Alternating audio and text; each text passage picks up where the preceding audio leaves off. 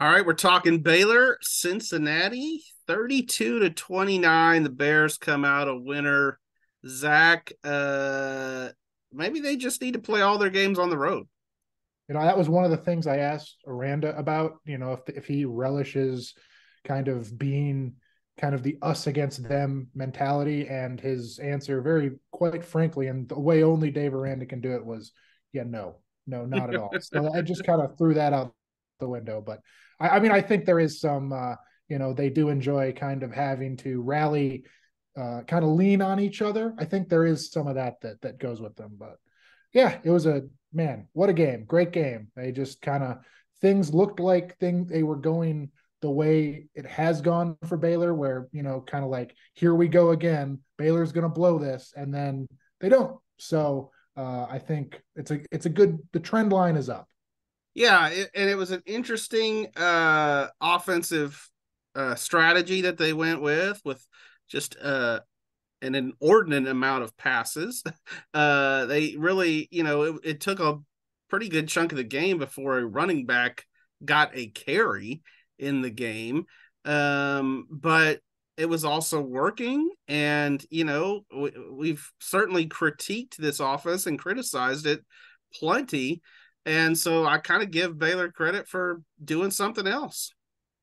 Yeah, I think that was by design, right? Not running the ball was by design. Since he has one of the best defensive fronts in the conference, I think the best rush defense in the conference, and you know, obviously the wide receiver room is insanely talented, and we really haven't seen a bunch of different people break out until kind of Keytron Jackson today. We've seen Monterey Baldwin. I think he led him in receptions today. So, I think that was kind of by design. They wanted to throw it instead of focus on the run like they normally do.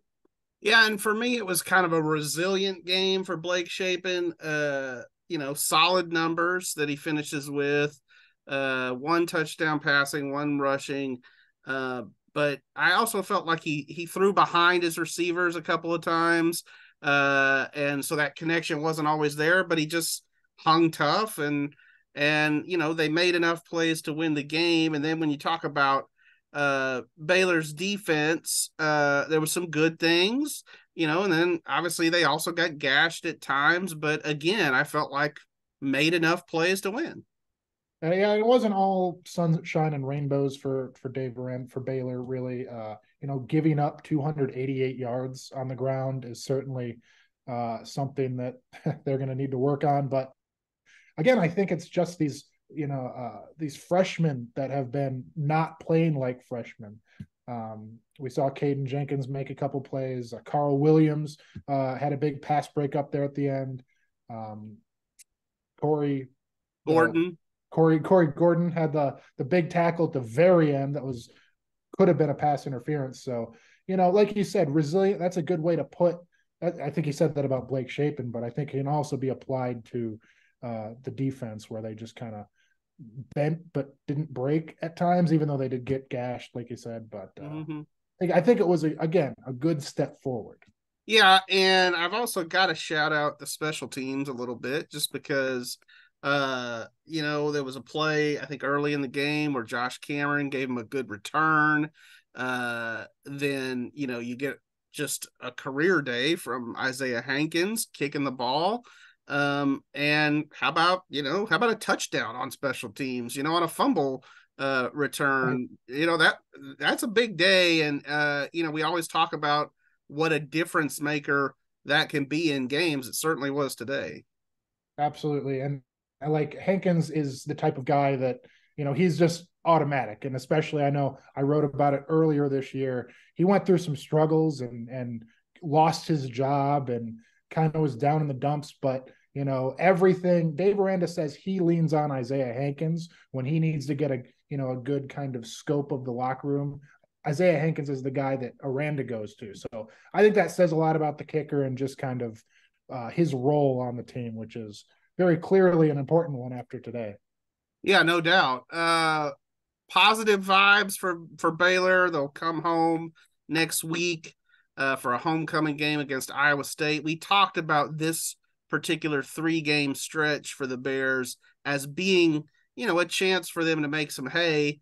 Well, they took care of step one by beating Cincinnati. So now you get Iowa State at home and a chance. I mean, if you get back to 500, I mean, I feel like that's kind of a big deal. I mean, just the way the season was going.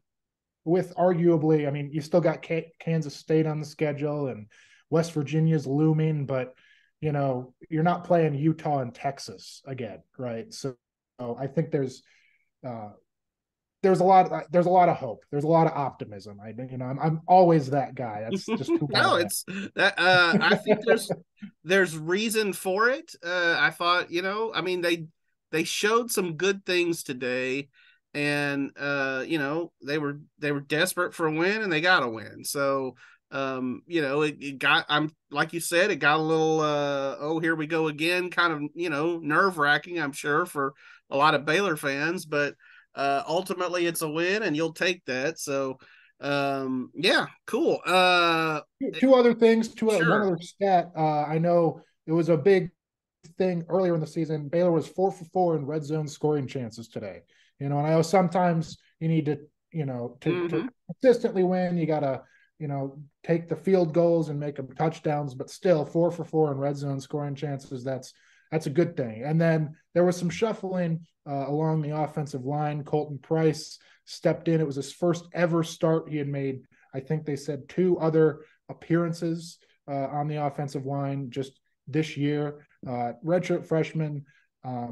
Clark Barrington shifted over to guard. Campbell Barrington at the other guard. So there was some shuffling around on the offensive line. And Blake Shapen was very positive, as was Aranda, about kind of how they performed and kind of the grit and toughness that Colton brings and Clark.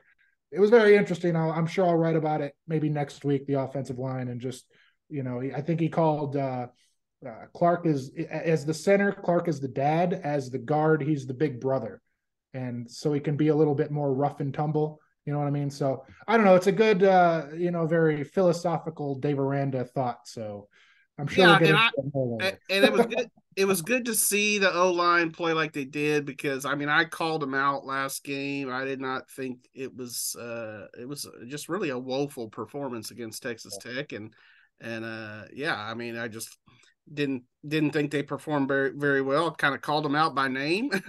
But they stepped up today, and like you said, I mean, Colton, he was playing center, right? He was at center, yeah, and then Clark was at guard with the Barrington guards. Yeah, right. yeah. So maybe that's a look that'll work for them going forward. We'll see. They still had, they still had their moments too. There was a couple false starts in there, but but at the same time, I mean, what you want to see is progress and improvement, and I think certainly that was the case today. So absolutely, yeah. Absolutely. Cool. Well, enjoy the rest of your stay in Cincinnati as you travel back to Texas tomorrow. Have you had the Skyline? Nope, that's tonight's. That's on the docket. All right, you got to let us know how that Skyline chili. Skyline and a brewery, maybe. I think soccer's out of the question at this point, but that's okay. We'll be back. That's okay. All right, enjoy. We'll see you. All right.